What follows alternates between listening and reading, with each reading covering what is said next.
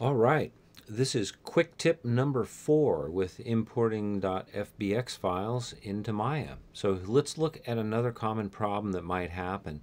I have an FBX file here called MATLAB1. I'm going to go ahead and open that. And it'll bring up our window. Very good. And let's just import. And there it is. Okay, so this is just a collection of oddball bits and pieces. Somebody made a model called MATLAB. All right, and what I want to look at here first is usually go to the outliner first. And this is a common problem. Sometimes you'll import a model and it'll have all sorts of different pieces that are spread out through here. And as you choose the pieces, you can kind of see where they belong. But really, in order to work with this thing as a whole, what we want to do is select all of these shapes or parts of the model first, and we want to group those. So I'm going to group those. And now I'll just call this one MATLAB. We'll name it MATLAB Group. Okay, so now we have a nice group. So anytime we want to do a global change, like a scaling change, that'll really help out. Because if you don't scale everything together, group them first, and then scale them, then all of your model pieces are going to get way out of whack, okay? And you don't want that. So here's what we're going to do. We went ahead and established the group. I'm going to go to my scale, and now I'm going to bring my scale down, and we'll sort of just bring it up so it looks like, you know, so we can kind of see what it looks like on the grid. So that looks pretty good for this. It's a fairly simple model. And now we can kind of roll out and look at the different parts. And over here in the hypershade, you'll notice where none of the materials really came in with this import. So not to worry. Basically, you're going to texture this stuff by yourself anyway, because that's not really that many things to texture. And we can sort of use these UVs that are already set up for all our various objects here and just sort of do some custom materials for these. So that's no big deal. But one thing you might want to do, you'll notice that over here, if we go to Material 1, and let's see here, we could go ahead and right mouse click and let's select objects with that material. So let's see what's on material number 1.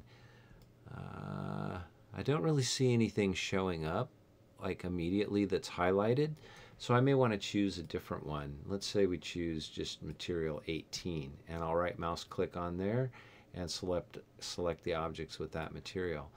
Well, nothing's happening there either. So sometimes you might get lucky with having some materials assigned to, you know, some various elements that you don't have to set up a network for. But in this case, none of these things are really active at all. So I may just choose one of these objects right here. And we'll take a look at the attribute editor over here. And material number 37. Okay, so this technically is material number 37. And over here, that would be material number 37 right there. So if I went over here, right mouse clicked, select the object with that material, now we can see it showing up. So, you know, technically we could, you know, use this material and do whatever we want with it. In this case, it depends on what that material is. It's a Fong, we can see here, and that's kind of a standard default thing. You know, lots of these things will either be like a Fong or maybe a blend. So, you know, we have a material that's starting out. But in this case, there's so many of them over here.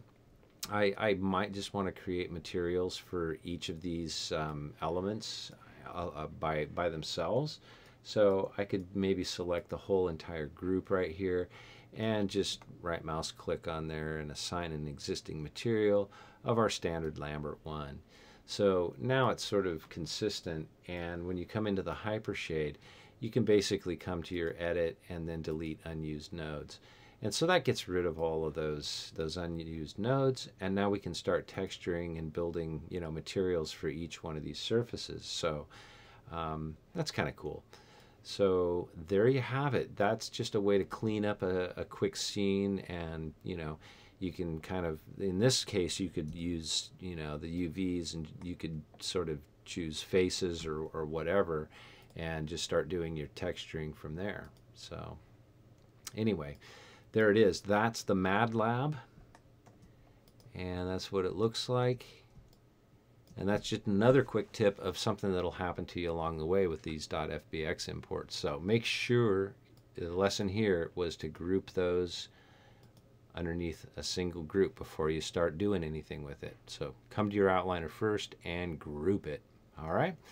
Okay, thanks again for watching. Read a book and be a good person, and stop back for the next tip.